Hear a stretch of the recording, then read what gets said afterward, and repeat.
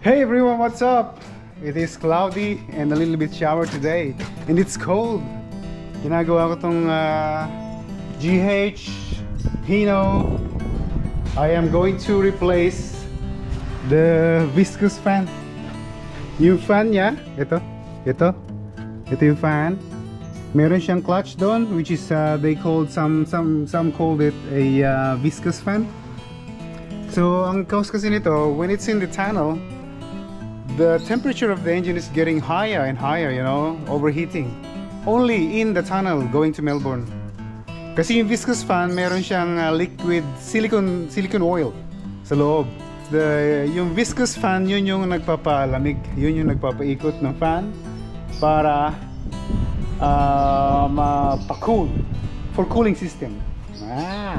Ang hirap i-explain. So guys, this is a no shortcut job. We have to undo the intercooler, ito, and then the radiator, and then yung shroud to be able to access the fan with the clutch. So ito na, undo natin itong mga clamps ng pipes sa pressure boost hose ng kaniyang turbo. Ito yung turbo eh. So turbo going to the intercooler and then going to the intake manifold and then getting inside into the engine, yung cool air, cooling fresh and clean air. So we're going to undo this one here. This is the heater hose, so we have to undo this here from the mount, and then itong kanyang link sa bracket for this radiator here. So now we are clear. We can remove now this intercooler. Wow. Wait, it's not moving. All right, I'll do it this way. Right. Okay. Oh. Whoa. My God. Yan. It's a little bit heavy.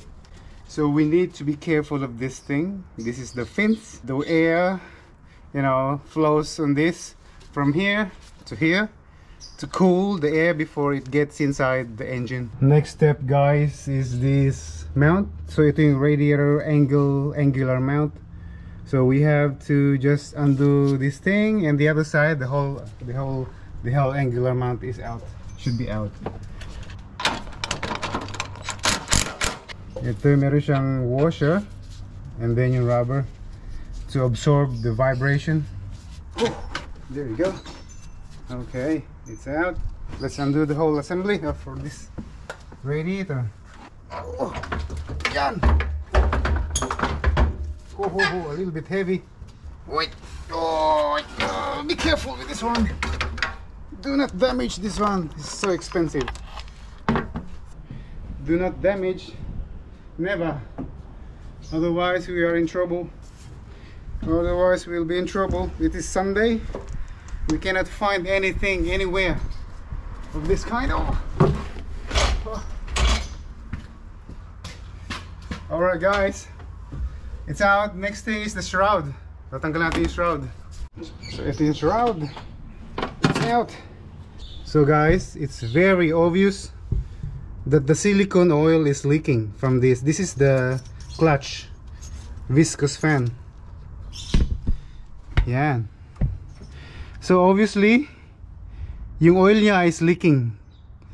Yeah, this is an oil, because this viscous fan inside, it has a silicone oil. It's a kind of glue. If you think about the glue, if you think about the color of the glue, it's the same, transparent, but it's an oil inside of this. Para meron tayong room. We need the room. We need plenty of room. There it is.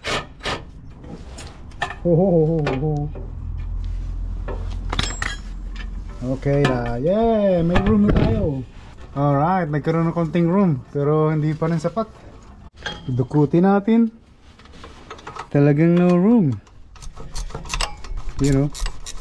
Yeah. We are winning here. I got you. Ito na isang bolt. Ang hirap. Ito naman, dito tayo sa kabila naman.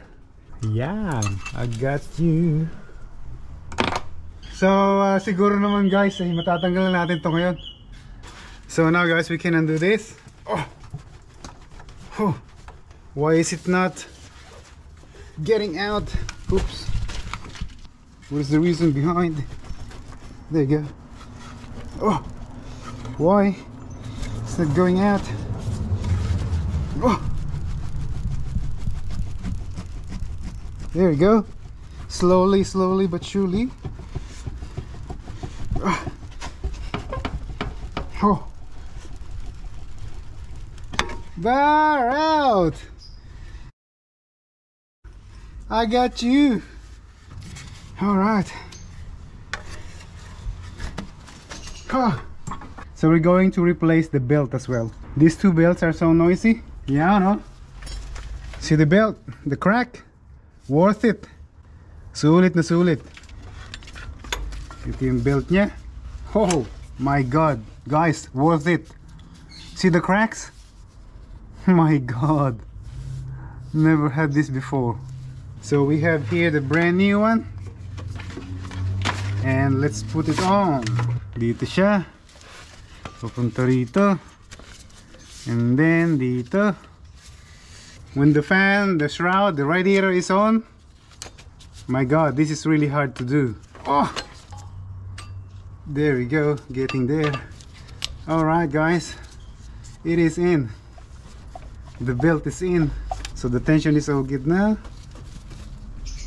That's enough. Let's start it here. Okay guys, natapos din natin tong belts. Oh, this is our brand new clutch, and this is the old one, which is, we can see the whip.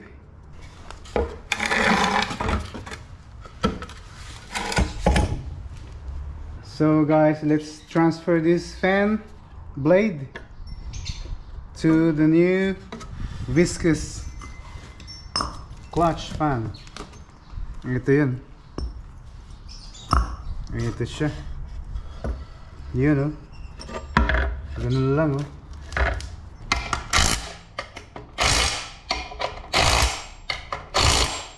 Oh, this is it guys, so we have to put it back on now. Alright guys, let's put this back on. We have here the fan with the clutch. New clutch. Viscous. Oh my god. There you go. Wow, this one is easier. Oh, it's in already. That was quick. That was quick. Okay, let's put the bolts on. Bolts here, we have 4 bolts. This shroud, you know, ganun lang, oh. Simple lang, oh. Oops.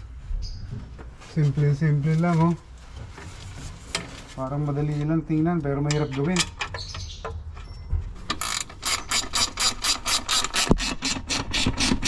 So we have to inspect the blade. It should not be rubbing on this shroud. Okay, should be free. Okay, I think it's free. No rubs at all around. So let's continue. One by one it's getting in. One by one it's going in. Alright, go. Whoops.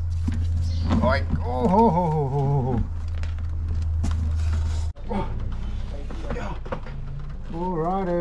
Alright. Next is this intercooler. Here we go.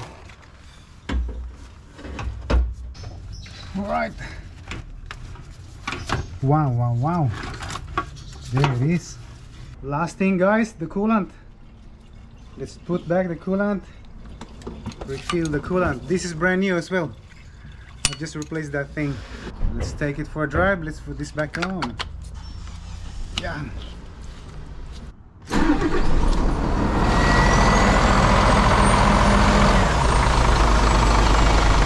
Alright, mga kasama, walang sabit. All good. Alright guys, let's go! I hope this time everything is fine. Muna tayo sa banda dito.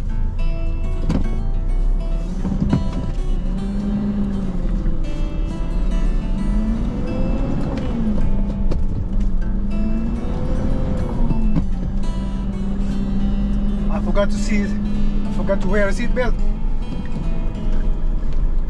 It's Australia, guys. You have to wear a seatbelt.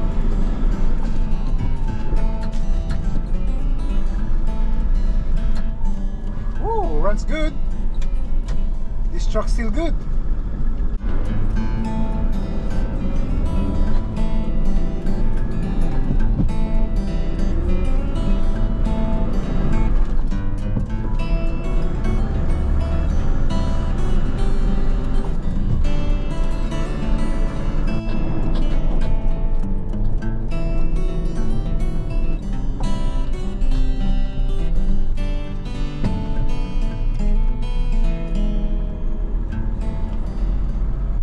Alright guys, the temperature is normal and stable, so let's wait for the owner for his feedback after he, tomorrow will be his first day of work again, Monday tomorrow. So let's see his feedback after all that we've done the replacement of the clutch fan. Thanks for watching my video. I'm Sleepy, and see you next time.